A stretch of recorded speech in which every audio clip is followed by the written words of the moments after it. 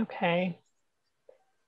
So it looks like just about, we've probably got about a good number as expected who've been assigned. So we can probably get going. We've got to try to stick to the schedule, even though we lost a few minutes. So, okay, thank you everyone for joining. And just a quick reminder to make sure that you're muted unless you wish to speak, but also please use the chat function whenever possible. That's especially makes it a lot easier to manage a group. Or you may raise your hand by choosing the reactions button at the bottom of your screen if you're signed in on the internet. And you could raise your hand and choose other reactions through the reactions button. The mute button is going to be in your top, or your lower left corner. There we go, thumbs up, great. Okay, so first I'll introduce myself real quickly. I'm Stephanie Dahlke. I work with Brandy at the Environmental Finance Center at the University of Maryland. And with me today, we have Mary, who's with the county, and she will be helping us out and also taking notes. And I believe we have, who else? Dawn Hawkins Nixon, the Associate Director of DOE Sustainability, will be joining us. And she's actually the floodplain manager for the county. Great, yes, thank you. And we also have, I believe, Dr. Henry Cole is one of the members of the Climate Commission for the county. If anyone else is a commissioner, you might wanna, you can identify yourself just so we know, but we've got a good group. We can answer some questions, but we especially are here to just listen to all of you, what's going on in your community, and what are your concerns, what are your ideas, and what are your thoughts about how we can implement climate adaptation with regards to flooding and stormwater, and also green infrastructure, which I'll explain a little bit in a second. So I think we've got a good crowd. We'll get going. So Mary, if you could go to the next slide. Thank you. Okay, so yeah, before we start the listening portion of this, I do want to just remind you all, like, we are, this planning process has been going on for several months now, and now we're really looking to get as much input as we can from the community. And so a big part of what we're expecting in terms of climate impacts has to do with more precipitation, and especially more precipitation in shorter amounts of time, heavier storms. And that's putting a strain on our already strained infrastructure. And so we have been looking at also how to include nature-based solutions into our flood adaptation in the county and across the country. This is really becoming kind of the next thing to do, is to find ways that nature can also help us achieve these goals that we need to work on. And the nice thing is about both improving our resiliency to flooding, but also finding new ways to use nature, not only for nature's sake, but for our sake, is that there are multiple benefits to using these approaches. So environmentally, of course, you know, using nature to help reduce flooding also has the benefits of providing habitat, and it improves water quality. And it also, the vegetation helps sequester carbon, which helps us meet our greenhouse gas reduction goals. There are a lot of human health benefits of not only trying to reduce the risk of flooding, because that's a huge public safety concern, of course, because people can die in floods, but also it improves the health effects after flooding if people's homes haven't been flooded. And flooding can be very stressful, so not only mentally but financially, and so we want to avoid that. And then using green infrastructure such as trees or rain gardens and other ways to improve the amount of vegetation in a town or a county can also help us reduce the heat island effect, which will be the topic of another breakout session in the second set of breakouts. So, and finally, I think some of the biggest benefits of reducing our risk to flooding and also using green infrastructure to help reduce our risk to flooding is this helps us save money. It helps individuals save money, businesses, and the county by not having quite as bad of a flooding impact because you've taken steps to lessen that. So, hi, Stephanie, this is Mary. How do you want to deal when someone is raising their hand? Do you want to get to the end, or do you want to take questions as you go? How would you like to deal with this? So we want to make this session about hearing from people as opposed to us talking to them too much. So how did you want to deal with that? Yeah, let's take them as we go, as long as we can keep them brief. So okay, I'm going to go ahead and unmute. I believe Stacy Hartwell was first to raise her hand. So if you'd like to speak up. Hi, so sorry to interrupt your presentation, Stephanie, and thank you so much for acknowledging me. I'm with the NAACP Prince George's County Branch for Environmental and Climate Justice, and one of our communities, Eagle Harbor, has really been beleaguered with stormwater runoff as a result of what is happening with PEPCO and the power plant down there. And I hear about this forward-thinking work that we're doing, but what remedies and solutions do we offer those communities already beleaguered and nearly and having an inordinate amount of problems as a result of stormwater runoff from these sort of these environmental polluters? Great, that's a really great question, and we certainly have space to discuss that kind of thing as we get further on. So I've made a note, and we'll be sure to talk about that.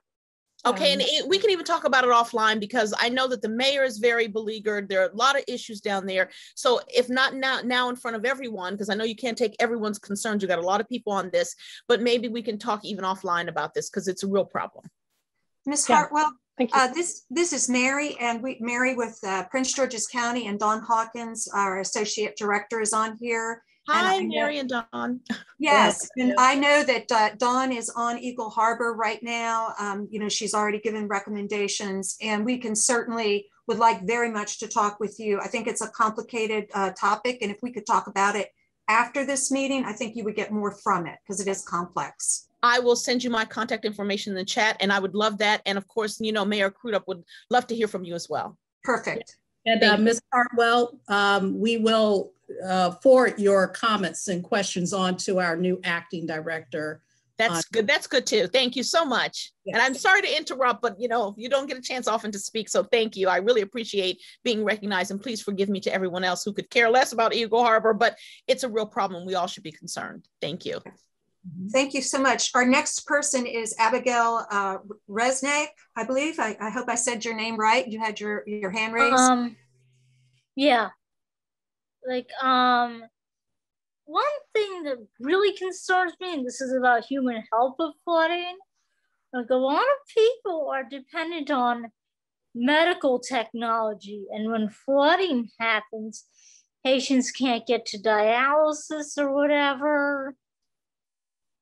So, not that this affects me, but you need to consider the cost of human health, and so many people have asthma that reducing exposure to mold, preventing flooding can be a good thing. And some solutions to that would be like rain gardens, solar panels.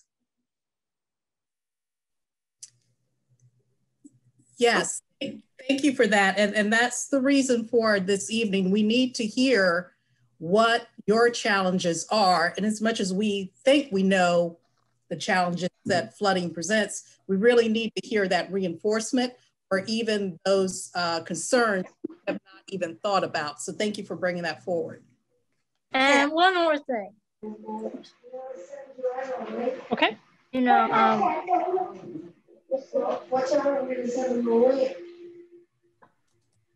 oh, Abigail, I think you're muted if you're trying to say one more thing. Like, so one more thing. One thing that's really important is, like, I mean, you need to think about. Abigail, this is Mary. You have a lot of background. It's hard to hear you. So if we could come back to your question after you've gotten out of the background, that would be great. Okay. Okay. Actually, I think the background's coming from Dr. Henry Cole, because it is not on mute. Okay, Dr. Cole, can you please mute? I muted him. Thank you. Oh, sorry, Abigail. Sorry about that. It's not me. One thing that, like, you know, you need to plan for how to help people in a flood, because a lot of people with disabilities are ignored when it comes to flooding. A lot of people with severe intellectual and developmental disabilities, like, would often be ignored when there's flooding. All right. Because, I mean, I'm trying to bring this up because there's a lot of disabled people that go to the ARC programs in PG, and like, in the event of a flood, some would not be able to intellectually function, so they would need extra help. So that's a great point. Yeah. Vivian. I'm not trying to scare anyone. Okay. So I want to make sure we have time for everyone to contribute once we get into the discussion in another minute here.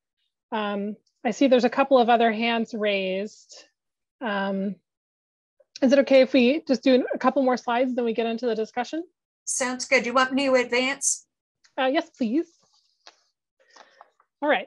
So just real quickly, we part of the discussion here is just kind of recognizing what the county is already doing to help alleviate flood risk, and to also help invest in green infrastructure like trees and rain gardens and green roofs. And so just worth noting as kind of our baseline here, the county does have a floodplain management ordinance and an open space ordinance that kind of help protect these features from future development. Also, the hazard mitigation plan that's done on a county level every 5 years is really one of the primary ways that flood risk is addressed, and that helps link the county to federal money in the future. Whoops, can we go back one slide? Okay, and just real quickly, I know that the county's comprehensive plan has a lot in there, especially having to do with green infrastructure and protecting our existing natural resources and investing in putting those in new places where they're also of strategic importance. But then the county council did just pass a resolution to have new flood studies done. And I'm sure the folks from the county here could answer those questions if you have them about some of these details. But I just wanted to highlight some of the plans and programs that are in place. And now we want to hear from you all about how to improve things going forward in this climate action plan. So I think a lot of folks are becoming more familiar now with some of these solutions that are happening now. We're starting to see green stormwater projects everywhere. And so these are ways to collect stormwater, but they use more vegetation than kind of a concrete pond that perhaps we used to build a lot more of. So they have more trees. We might use rain barrels or rain gardens, and they end up being prettier too, a prettier way to handle our stormwater when we get a heavy rain. And then they have the double benefit of also providing shade and cooling and habitat and protecting property values and things like that. Also worth noting that we're also really looking at how to adjust and adapt our infrastructure. So this is things like how our roads are built, how our culverts are sized so that they're safer for heavy downpours and don't wash out or fail. And then how do we size all of our rain gardens to accommodate future rainfall? So there's new money coming in from the federal government. And so hopefully the county will be able to take advantage of that and in ways that also help advance climate adaptation priorities. So we can talk about some of those ideas later on. Next slide. Okay, so the county the Climate Action Commission has been convened for several months now, and they have been hearing from experts and looking at what the county's already done and what the county needs. And they've come up with these preliminary action recommendations. And so this is kind of how do we get to this vision of a climate resilient Prince George's County. And so these are just the preliminary recommendations. And this is why we want to get input from all of you on these preliminary recommendations. How can we improve these? And how can we get into the specific actions that the county should take in the next 3 to 5 years.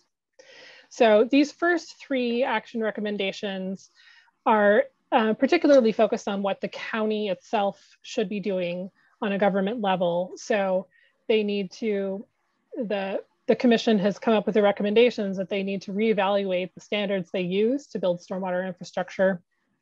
And also, how can they preserve existing flood retention capacity of things like floodplains or wetlands? And then making sure that high hazard dams are being handled properly and that we aren't subjecting anyone to greater risks by not addressing any issues with those dams. Next slide.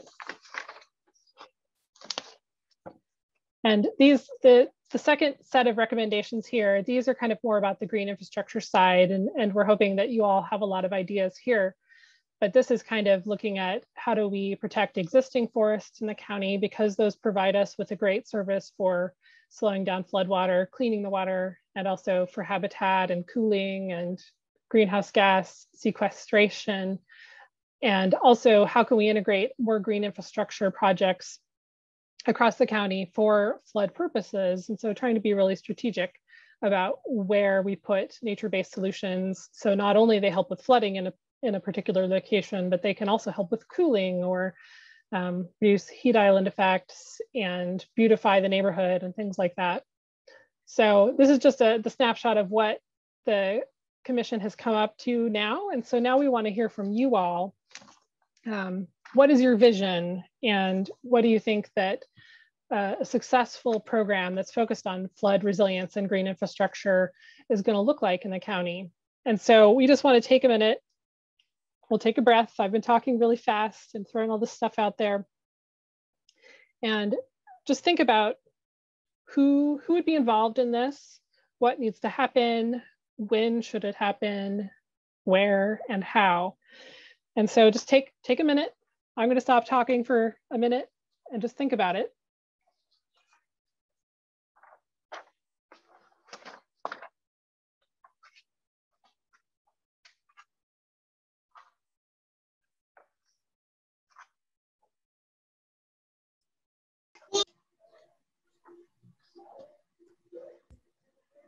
I think we can be ready to open up the floor. Stephanie? Sure, yep. Everyone have time to think and clear your head a little? Okay, so now we're gonna really get into some discussion here. We've got, I believe, about 15 minutes left. So first we wanna hear from you all, visualize and envision what a good flood resilience and green infrastructure program would look like in the county. And do you want to, put your thoughts in the chat box, type them into the chat, or if you'd like to share what you've envisioned, you can unmute yourself and share a couple of minutes of your thoughts. There were people that had their hand raised prior to this. If we could go in the order, I think Abigail was the last to speak. There were some other people that had their hands up prior to this. Anybody? Yes, I did. Zelda. Okay. So I work in Berwyn Heights, and I have lived in the area for 40 years or so. There are constant flooding problems. We are constantly trying to deal with these issues. And one question I have is, when DPI approves a new home permit or a driveway permit, in which of course permeable surface is paved over, do they come out and look at the site, or do they just base their recommendation on existing plans? Because every time I see another project where permeable surface is paved over, that's one less bit of acreage that water can be absorbed into the ground. Conversely, trying to build a driveway with a permeable surface is not an easy task. So that's one aspect. The second issue is, I know there was a project in Beltsville that my organization was working on when I was with CRIC, and it was a developer who wanted to expand his parking lot so his trucks could turn around. And what we found is that part of the property was actually remediated from somewhere else. And in the end, that plan appeared to have gotten approved anyway. So I think that any piece of property that's already a remediation of some other place should never, ever be allowed to be built on, because it's already resolving a problem from somewhere else. There's just, you know, every inch that gets built on, that's one more inch that the water can't get through. Thank you. Okay. I had my hand up, and I think Henry Cole also did too. So I'm Maureen Fine from Bowie, and I think all of these solutions that you're doing or describing are excellent. However, the first and foremost thing that needs to be done is to stop destroying our natural areas. And unfortunately, I've been in Bowie for 36 years. I worked many years ago on a green infrastructure plan for Prince George's County. And we're still losing a lot of our green spaces and our trees. Citizens should not have to fight tooth and nail to the point of exhaustion to save every tree and every section of woods. Our lawmakers need to be totally educated on the importance, not just planting trees somewhere else. Yes, that's important, but they have to stop destroying what we already have in preservation, number one. So that's my number one priority, is to no net loss. And if something is already in preservation, like over at Bark, why are we putting 100 and some acre built environment there? Okay, it doesn't belong there. It belongs in a smart growth area. So, thank you. I would just like to echo her sentiments, and especially with the threat of SC Maglev that is going to destroy hundreds of acres of green space in Prince George's County, all to the detriment of the county and with absolutely no benefit to the county. I would really like to know how our government is really combating these kind of issues. Yeah. So I want to pick up on the last two commenters. This is not an issue that's separate from zoning or from the county council's seemingly unstoppable desire to give developers special breaks, zoning exceptions, zoning amendments, etc., which no matter what good stuff we put into this plan, unless that changes, it will defeat the very plan that we're working on. Now, let me just say that this ties into the whole agriculture, open lands, green farming, because in the future, we may need, this county and the people in it may need to have locally grown food. Look what's happening in California and the West. They're having worse and worse droughts and heat waves, destroying their agricultural potential. It gets worse every year. We're fortunate here, and we haven't been hit that hard, but we must preserve our rural lands, because that may be the bread basket, the food basket for us in the future. So I think we need to get the message loud and clear that something has to change in the way that the council does its zoning work and sticks to the plan. Thank you, Doctor. Thank you. Thank you, Dr. Cole. Next hand up, I believe, was it Miriam, I believe? Herbert, I think, was ready to go. Herbert, okay, sorry about that. Well, thank you. I'll be very brief. This is very informative, and thank you for putting this on. I'm Herb Jones. I'm the president of the Italian North Area Civic Association, and we're dealing with the issue right now with respect to green space and the cutting down in trees of our forest for school. I'm not going to go into that detail because everybody has a different opinion, but some of your previous speakers talked about the government, and I think wholeheartedly we need a cultural change in government. The comprehensive plan that you all talked about is very encouraging. But when I talk to my residents, that every time there's a prediction for drop of rain, they have to get sandbags.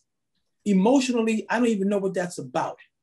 I can't even relate to that if that were happening in my home. So when they see all this growth, they're not focused on growth. They're focused on county, what are you doing with this infrastructure issue or lack of upgraded infrastructure that's been going on for decades? I'm new in the area. I've been here 3 years. I come from Alexandria, Virginia, and I'm just surprised about the lack of attention to the infrastructure. And I hope and pray that with these federal infrastructure dollars coming in, that we put on a full court press to make sure we integrate it in any comprehensive plan to deal with infrastructure. Because none of this, from my point of view, will really work until we deal with our aging infrastructure. Thank you. Thanks, Herb. I know Layla, or is it Lila? I think your hand's been up a while. It is Layla. And I wanted to thank Mr. Jones for starting off on one of my areas of concerns. First, we don't have the luxury of concentrating on any particular level of approach. We're going to have to multitask. And what I mean by that is we need county level solutions just as soon as possible when we're talking about our storm drains and how they're sized, how they function. But even more immediately, we need a way to respond to residents that every time it rains, they're existing in fear. And they've suffered such losses with the past September 10th flooding. We have to have some immediate responses for them. The other thing is, it's not going to be able to be solved by the county. It will require, I would say, the technical assistance and approach for homeowners to group together when they're facing similar situations.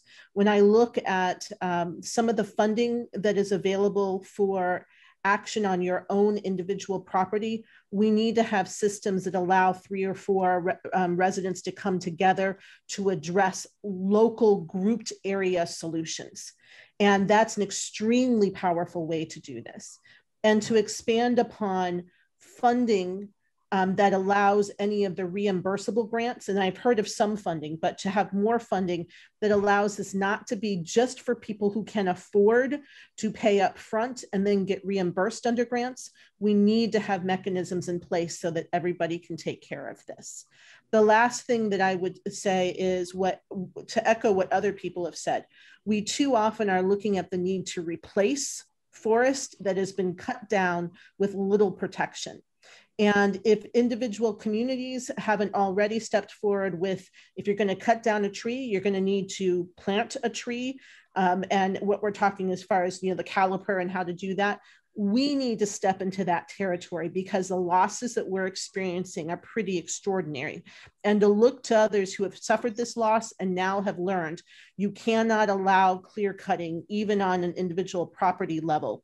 You have to make it so that you're requiring that trees are replaced in that same location of, if it's a municipality, civic association area, other areas throughout the county. Thank you. Layla, and this is for others going forward, could just share with us some ideas as to what that response to flooding would look like. What is it that you would need?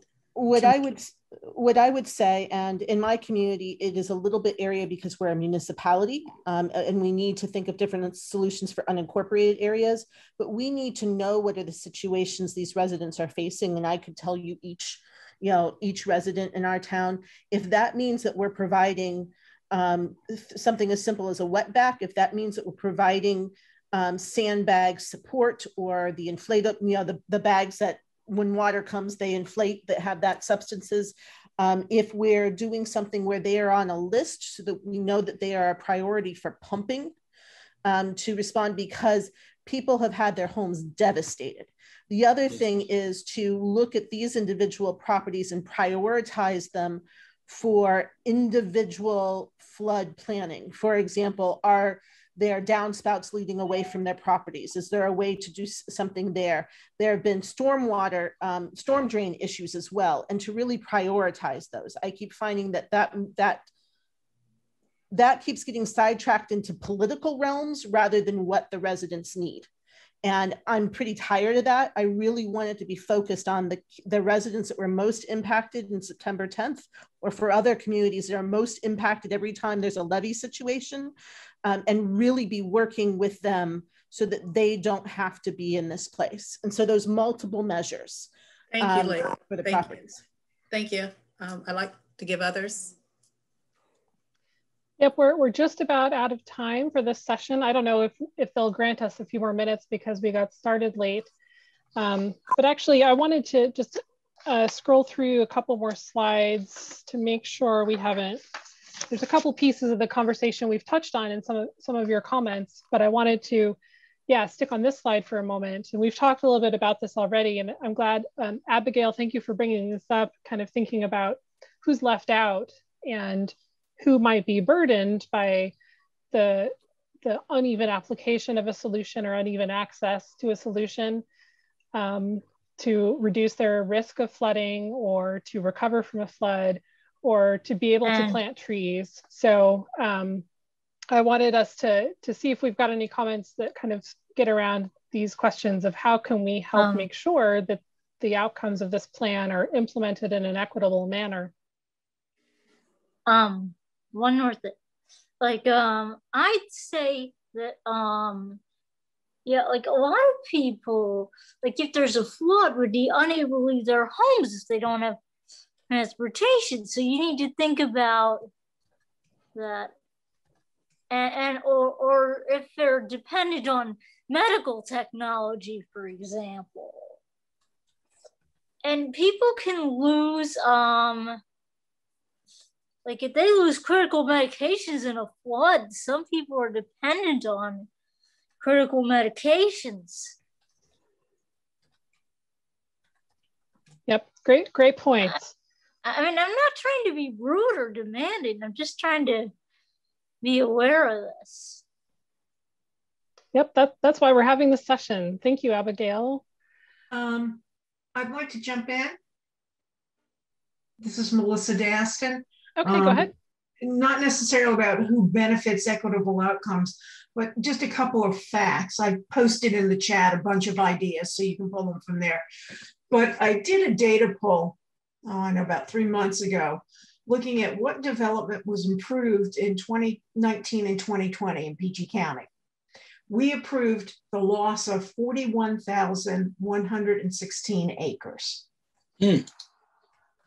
Now start thinking about that, and starting with that, I think it's really important that we start looking at halting development in areas that are flood prone. Mr. Jones talked about repairing the existing infrastructure, but we also have to be a better steward of our planning. Right now, the developers zone everything, and basically, if the new county zoning map amendment goes through, it basically green lights development for major developments as long as they fall in a certain category under their zone. It is automatically approved. So while we're talking about things to improve flooding, know that you have legislation facing you some point in this fiscal year and this county council, whether it's this year or next, that will be approving green lighting total development across the county. Thank you. Thank you, Melissa. I think they're going to whisk us back into the main session just in another minute here. I want to recognize there's a couple of other folks who've had their hands raised virtually. If you still have something that you'd like to say, we've just got a couple of minutes left. So I don't know, Takesha or Patrick, I think you all haven't been able to speak. Yeah, thank you for the opportunity to speak. I'm Mayor James from the town of Bladensburg. And when you talk about who's burdened, I can tell you firsthand, the residents who live in the path of these culverts that are owned by the county and flow through towns or cities such as Bladensburg are definitely burdened. And as far as the question about having a successful flood resilience plan, it's critical to have regular maintenance of those culverts and channels. But also, I think we have to be a little more innovative and look at other technologies besides just concrete to figure out if there's some other material that they should be made out of as just another measure to reduce flooding as the waters rise and flow through neighborhoods such as our town. So just wanted to share that thought. Thank you, Mayor James. Patrick? Yeah, Patrick Lyon, Mayor of College Park. And I put my comments in the chat, so I'll just draw attention to that.